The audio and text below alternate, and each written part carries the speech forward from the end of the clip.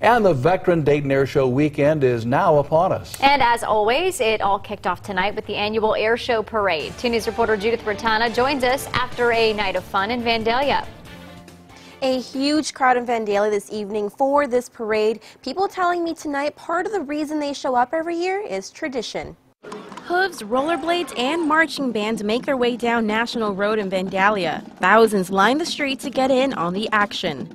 Elfrida Dews made sure to get a good spot to watch her grandson perform in the Air Show parade. We are always excited to see them perform. They're a good drum corps. She says Air Show weekend is huge for the community. The Air Show is always a big thing here in Dayton, and we've been watching it for years, but with them being in the drum corps, we really wanted to be here for the parade.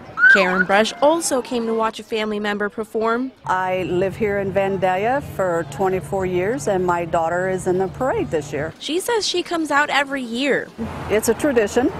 It's fun. Enjoy a lot of it. People at the parade watched as political candidates, race cars, and law enforcement made their way down the street.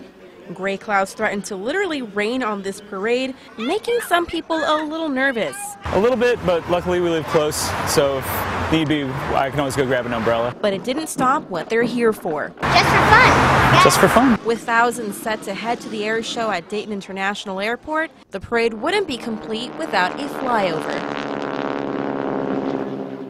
We will have coverage of the Air Show all weekend long right here on 2 News. Judith Bertana, 2 News, working for you.